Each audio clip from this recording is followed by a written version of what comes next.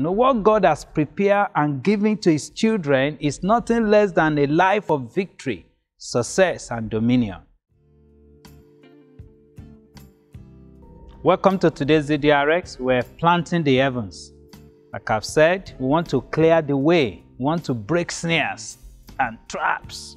We want to remove demonic manifestations operating in our days.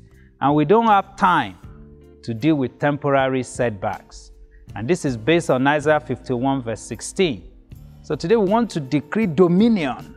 Know what God has prepared and given to his children is nothing less than a life of victory, success, and dominion.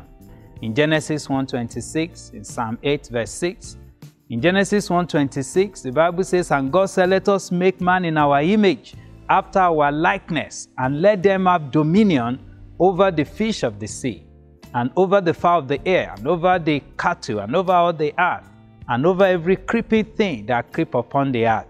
In Genesis 9 verse 2, "And the fear of you and the dread of you shall be upon every beast of the earth, and upon every fowl of the air, upon all that moves upon the earth, and upon all the fish of the sea. Into your hand are they delivered." Psalm 8 verse 6, "Thou made him to have dominion over the works of thy hands. Thou hast put on all things under his feet." And that is man.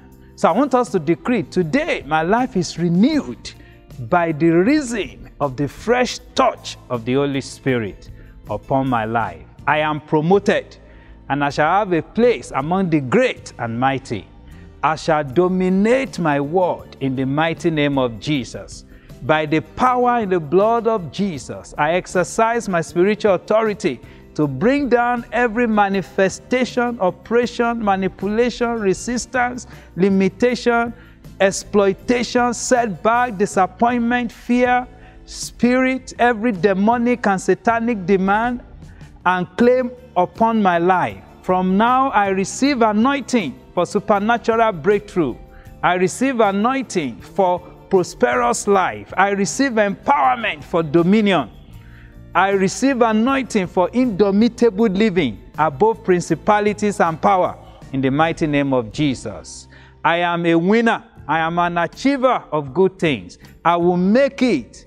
Where others are failing, I will make it in life in the mighty name of Jesus. I uproot and destroy any assignment of the enemy whatsoever to hinder my prophetic purposes for my life.